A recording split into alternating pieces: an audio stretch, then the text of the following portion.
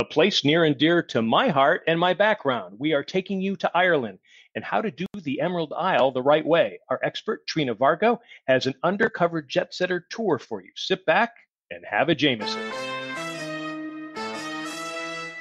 Undercover Jetsetter, navigating your world. And hi, everyone. Talking with me about Ireland today is Trina Vargo. Trina is the founder and president of the U.S.-Ireland Alliance. She is the author of the new book called Shenanigans, the U.S.-Ireland Relationship in Uncertain Times. And she has spent many years visiting Ireland. Welcome and cheers, Trina. I have a shot of Jameson's on the rocks. How about you? It's a bit early for me, John, but then again, I heard someone say it's 6 p.m. somewhere in the world. Well, I will take up the slack for you. Don't worry, my dear. All right. So how long have you actually been going to Ireland? It's probably nearly 30 years now, and I tend to go 3 times a year. Wow. Now, you know I love golf, and so I'm going to start with golf. And many years ago, I played in one of the U.S.-Ireland Alliance's golf challenges in Ireland that you set up. It was a great tournament at the K Club that's outside Dublin, and you always brought together really interesting people in the tournament. It was well organized and a ton of fun. Are you going to hold any more tournaments like that? As you know, those were Ryder Cup format tournaments where we had 12 Americans playing 12 Irish. And the last one we held was just before the economy crashed around 2008. But as the economy is coming back, if we find sufficient interest from sponsors, we'd look to bring it back because people really did enjoy them. And it was as interesting as the golf was. The dinners are still memorable to me. You made sure that, not that you had to do this, that the Americans and the Irish really got to know each other. And I still have stories today from some of the Irish businessmen and women that I actually had a chance to sit down and talk with. Are you looking at that again? Yeah, I think we do it in the same format if we bring it back. The Irish, now you say it, the Irish have a word for people having good fun and conversations, and the word is crack, which is spelled C-R-A-I-C. And we've always tried to involve people who we knew would be good crack. Wow. Well, that's good crack for me. I always enjoy that. That's for sure. All right, let's talk a little bit more about golf because the Open, the British Open, was just played at the Royal Point Rush in Northern Ireland. Any chance that the tournament, the Open, might actually be held in Ireland? There are several players like Padraig Harrington and Rory McIlroy who would like to see it held at Portmarnock, which is a golf course in Dublin, but that course doesn't accept women members, and so they won't get the Open unless they change that, and those guys are trying to do that. And now, have you ever played Portmarnock? To be honest, I've been invited, but I've declined. I'm just not interested in playing on a golf course that wouldn't have me as a member. There are so many great courses in Ireland. There are many others to choose from, but both Harrington and McIlroy are pressuring Portmarnock to change their rules and accept women members, and that change is long overdue, so I hope they're successful. Yeah, me too. We are talking Ireland with Trina Vargo, our expert on Ireland. She is the founder and president of the U.S.-Ireland Alliance. She is also the author of a new book called Shenanigans, the U.S.-Ireland Relationship in Uncertain Times. Let's talk about some of the other courses in Ireland that are highly regarded that you would recommend. Well, Old Head in the south of Ireland is high in world ranking. The links courses like Lahinch and Waterville are popular. And all the buzz now is the golf course at Adare Manor, which is outside Limerick. The owner there, JP McManus, has put a lot of money into the course, and it'll host the 2026 Ryder Cup. Yeah, I'm looking forward to that. That's for sure. When is a good time to visit Ireland? I really like September and May. I confess that I try to avoid places at the time of year where there's a big tourism crush. So I would probably pick those 2 months. I think those are great because the weather is still really good. It's temperate and you can enjoy yourself. What I thought was fascinating was you had me over there in June and it was like 9:30, 9:45 at night. And you could have actually played golf at that time of year. Yes. And if you're in the west of Ireland sometimes, I remember being far in the west of Ireland, and I swear it was 11 o'clock at night and it was still like twilight. It's true. It stays, the light is great in the summer. Yeah. All right. Okay. Let's talk about places to stay. If you're in Dublin, where do you stay? Well, I always stay at the Westbury Hotel, which is in the center of Dublin. Now, full disclosure, that hotel has always supported our nonprofit, hence my staying there. But that said, I first stayed there before that, and I like the hotel and its location. I can walk nearly everywhere I want to go. They have two restaurants in-house, a great bar, afternoon tea. It's an easy place for people to meet me there. And they have great concierges, which is always a test for me with hotels. And they've been there for forever, and they really know the city. So the Westbury's just become a sort of home away from home for me. Yeah, I can see that. And Dublin was, in certain parts, were really a good walking city. Do they? And I used a lot of taxi cabs when I was there before. Do they have Uber and Lyft and things like that as well? They do. They don't have Lyft, but they have Uber, and there's I think it's My Taxi is the app I use over there. They have a similar app. So yes, you can do the ride sharing. Wow. All right. So first time visitor to Dublin, what do they need to see? Tourists are always very fond of the Guinness Storehouse and the Book of Kells at Trinity College, but my favorite is Kilmainham Jail. I especially advise it as a way to get your head around Irish history in about 2 hours.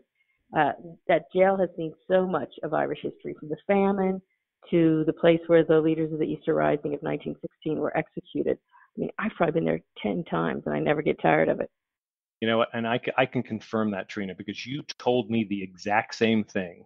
And I actually toured the prison. Plus, with the history there, I saw that likely one of my ancestors, Michael Daly, was executed there in 1916. And again, as I always mentioned before, if you have any Irish in you, you will feel it there.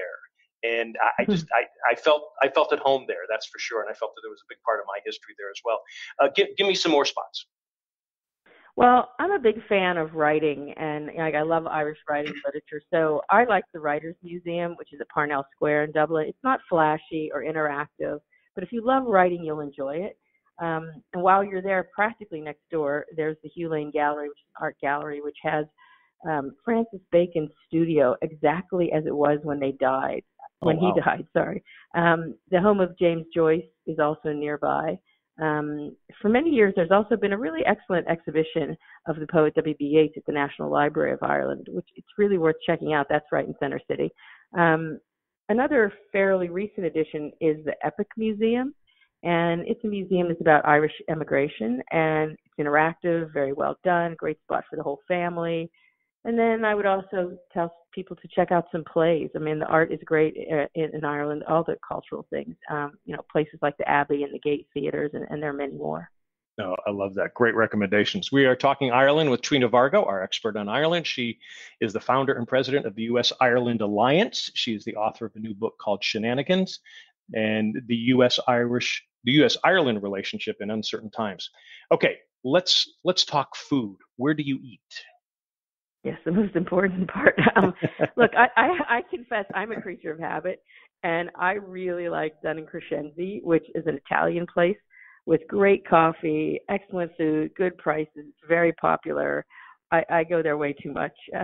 For authentic Irish cuisine, you could try the Winding Stair, which is excellent. There's a great new Asian place called Pickle. Bewley's Cafe on Grafton Street is an institution, and it was closed for years, but I was very happy that when they reopened it, they really retained what was special about it. So it's always sort of a must-stop for tourists in Ireland. You touch on a little bit of Dublin's culinary experience, because the joke used to be an Irish 7-course meal was a 6-pack and a can of beer. But when I was there 10 years ago, I was amazed at some of the big-name chefs who built restaurants with a wide range of cuisines, like you're just mentioning. In a way, it kind of reminded me of the food boom in Vegas, and I guess it's still that way. Yeah, there's no shortage of good restaurants in Ireland. The Irish cuisine is excellent. A foodie culture has definitely developed there, and immigrants from around the world have brought their traditions and dishes to Ireland, and that's made it all the better. Gone are the days of just fish and chips. Now, that said, go to Burdock's if you want good fish and chips. It's an institution in Dublin. Good recommendation. Okay, now I know you like to hike. Are there good hiking areas near Dublin? Yes. In fact, all of Ireland is just great if you love walking and hiking. About 40 minutes outside of town, You can do a cliff walk along the water from Bray to Greystones. It's really lovely on a nice day. I think it's about a 2.5 hour walk. It's not strenuous. It's pretty flat. And then the gardens at the Powers Court Estate are nearby, and that's also a nice place to find a quiet spot, grab some food. There's an Avoca shop there which sells lovely Irish things if you want to take some presents home for your family and friends. Wow, that's perfect. You hit a couple of different things. You bring home folks for the family, yet at the same time too, you get your exercise and you get your walking in at the same time too. I know that recent Star Wars film was filmed there in the west of Ireland, and you're kind of responsible for that because of the Oscar Wilde Awards that you do in Los Angeles, and you encouraged director J.J. Abrams to film something in Ireland. Tell us about that. J.J. gave quite a gift to Ireland with those scenes of Ray and Luke, which were, Daisy Ridley and Mark Hamill on Skellig Michael, which it's a small island off the coast of County Kerry. And that movie will mean millions and millions for the Irish economy in terms of tourism. Skellig Michael, stunning. It's very popular now, so you have to book in advance to be able to get on. But many also take boats and sort of circle around it, around the island. There are 3 peninsulas to County Kerry, and each are great in their own way. The furthest south is the Barra Peninsula, and it's the least touristy. And I cycled around it once, and it's great for cycling as there are just fewer cars and people. It's the most sort of undisturbed of the 3. Skellig Michael is off the coast of where the famed Ring of Kerry is, and that's on the Evora Peninsula. And there are many beautiful spots there, including the town of Kenmare and the home of Daniel O'Connell, who in Irish history is the great liberator. I'm also a huge fan of the 3rd peninsula, which is the Dingle Peninsula. And if you're a hiker, probably my favorite hike in Ireland is up Mount Brandon, which is on Dingle. I'm trying to think of the elevation. I think it's around 3,000 feet. It's the 2nd highest mountain in Ireland, but in U.S. terms, it's not. I mean, don't be overwhelmed by that. I would suggest hiking up from the town of Clahan, which is to the east, and then you can come down the other side of the mountain toward the Atlantic Ocean. And you see lakes in the mountain that you just can't see in any other way unless you do the hike. And finally, I have to always give a pitch. County Clare, the Cliffs of Moher are very famous, and the Burren, it's a beautiful place as well. The West Coast is stunning. What I like about that is that we talk about food, then you need to go exercise, and what a great way to exercise and to see everything and take the hike. That's what's so great about that. Now, as a regular visitor, where are the places you go that the first-time tourist is unlikely to visit? I went to a place about a year or 2 ago for the first time, which I now love. It's called Lahinch, and Loch is the Irish word for lake. And this lake it's not far from a town called Skibbereen. And you can do a night kayak trip there from about 9 p.m. till midnight. And it's magical. The lake is bioluminescent, and that bioluminescence is it's the production, for anybody who doesn't know, of an emission of light by a living organism. So think about like fireflies. And this bioluminescence is in the water. So when you dip your oar in, it lights up as if there are fireflies flickering beneath the surface. Yeah, it's so peaceful. It's so idyllic. I just want to live there and never go back to civilization. I can't say enough about it. And when we were out that way, we also had an incredible meal at O'Connor's Seafood Restaurant. It's in Bantry in West Cork. And the chef there, Anne-Marie Butler, is one of Ireland's finest. It's worth, making the trip for that restaurant. Also I always visit with the Benedictine monks in Glenstal Abbey. They're very welcoming. Glenstal Abbey is, it's outside of Limerick, and it's also a boys' school, but it's another great spot. They're very welcoming to our Mitchell scholars, the kids that we give scholarships to study in Ireland. And we regularly meet there with the former abbot, Mark Patrick Hederman, who's a very fascinating person. And you can attend Vespers, where they are chanting.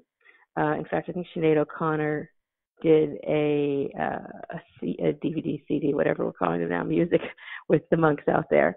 And you can also enjoy, the beautiful music of Noreen Noreen. Wow. So you get a little bit of a spiritual feel there too. Briefly, talk about the luminescence. Just it's if you're there, will your camera actually pick it up if you wanted to get pictures or video of that? Have you done that? No, do you know what? No, in fact, they I don't know that it would I don't know that it would pick it up. They highly recommend that you like leave your camera, like they lock everything up when you Uh, go out. Now, I did take my camera anyhow. I was willing to assume that I wouldn't drop it into the lake. And I did try to take a picture too, but you know, it's so dark. It's so hard to get those shots. yeah. Um and you have to go at the right time of the year. So they can't promise you, like it doesn't necessarily happen every night, but I think it's over the summer months. Like you can check it all out online, but it's I think it's called Sea Kayaking Ireland, something like that.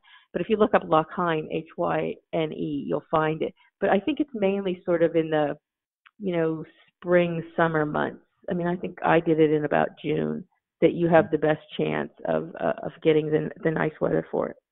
Okay. Talk about Northern Ireland. I mean, that should be a place people should take a look at too. Yes, Titanic Belfast is worth a visit, and some of the Game of Thrones was filmed there. Hmm. So there's a tourist trail focused on that. There in Belfast, there are these black taxi tours which you can take, and the driver will tell you, who may have been a former paramilitary, can tell you all about the history of the Troubles in Northern Ireland. And a place I haven't been yet, but we're looking forward to visiting next year is the home place of the Nobel Prize winning poet Seamus Heaney. So there's lots to do in Northern Ireland as well.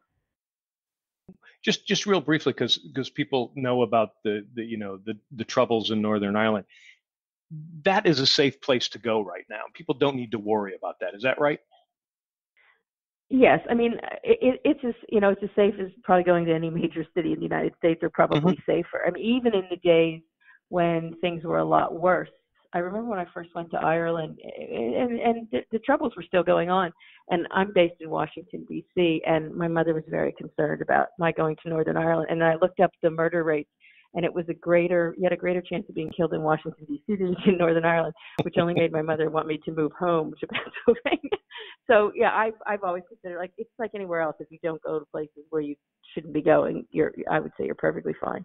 All right. We are talking Ireland with Trina Vargo, our expert on Ireland. Trina is the founder and president of the U.S. Ireland Alliance, and you can go to that website. It's us-irelandalliance.org. She is the author of a new book called Shenanigans, the U.S. Ireland Relationship in Uncertain Times. You and I were recently talking about Brexit and the border between Northern Ireland and Ireland, and you mentioned a cycling idea. Talk about that. Yes, we talked about that after we got off the line the last time. Yeah, a member of our board and I are still thinking it through, but we already did, you know, one recce up there. The idea would be to cycle back and forth across certain parts of the border. You know, maybe something like a 3-day trip. You know, I really hope that a hard border does not return with Brexit, because now you can go back and forth with such ease. I mean, it would be horrible if that's lost. But yeah, it's like the golf. If I find some people that are interested in a fundraising cycle, a small one, we're mulling over lots of ideas how we'd do that. And I've been reading several books suggested to me by actually the Irish author Colm Toibeen. He knows a lot about the border, and he himself actually wrote a book called Bad Blood when he walked the border. So it could be a very interesting trip if done properly. Wow. Okay. I'm going to have to take a look at that. As far as booking an Irish trip, any suggestions for the person who either likes to book it themselves or for those who like to use a travel agent? I have to say I book everything myself on my travel. Hmm. And I'm also a big fan. You know, in most bookstores, you know, like Barnes and Noble, and that they have the Eyewitness. There's a brand of tourism guides called Eyewitness. There will be an Eyewitness Ireland, and I think that's a great thing to start with. If you look at that, you can really hone in on the parts of the country that interest you the most to visit. And also, if you Google Tourism Ireland, you can find information there. Okay. All right. Good. Wow. Trina, thanks for joining me here. And folks, you may want to return to Ireland right away. Hopefully, some of you golfers and cyclists, Trina, hopefully they're going to reach out to you. I know your email address can be found on the U.S. Ireland Alliance website. Yes, definitely. I mean, I'd love to hear from those interested, and thanks for having me, John. Well, and we've been talking Ireland with Trina Vargo, our expert on the Emerald Isle. Trina is the founder and president of the U.S. Ireland Alliance. She is the author of a new book called Shenanigans, the U.S. Ireland Relationship in Uncertain Times. I recommend that you read that. Trina, as they say, top of the morning to you. See you later, John. All right. Thank you. And all of you, thanks for listening in. Cheers. See segments and episodes at youtube.com/undercoverjetsetter.